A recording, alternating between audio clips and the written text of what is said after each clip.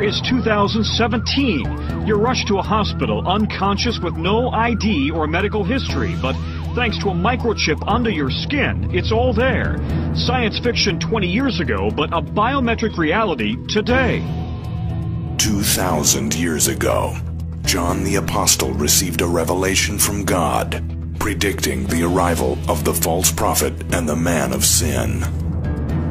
The United Kingdom's Information Commissioner claims that in 2017, consumers will be cashless shoppers. A microchip holding personal bank account and credit card information will be implanted into the body, connecting to a database that will know who they are, where they live, what they like, and what they don't like. Shoppers will have their hand scanned, not their credit card. And I stood upon the sand of the sea, and I saw a beast rise up out of the sea, having 7 heads and 10 horns. The most powerful nation on earth is set to betray its citizens, with new mandatory revisions to citizenship and constitutional privacy. A system touted as a national security necessity is being used to build a database where the biometric identity of millions of Americans will be gathered and stored. We're meeting with the president in order to formulate legislation that would require every person in the United States of America who is employed to carry a biometric identification card with them. And he causeth all, both small and great, rich and poor, free and bond, to receive a mark in their right hand or in their foreheads. And that no man might buy or sell save he that had the mark, or the name of the beast, or the number of his name.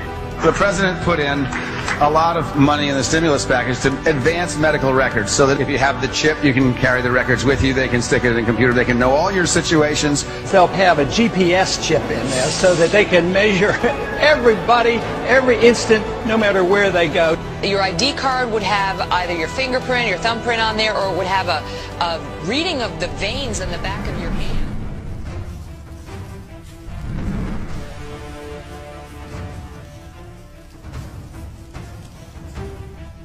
No matter who you meet, if you say 666, all of a sudden they know what you're talking about.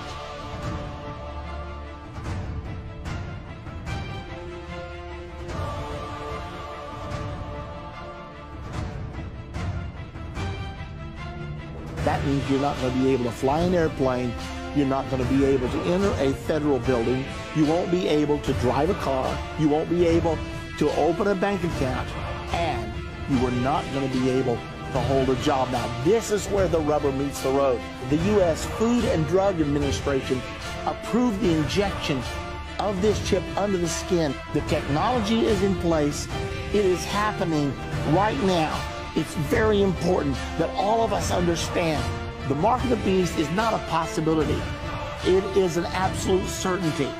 You and I are going to face it. Make sure your name is in the Lamb's Book of Life.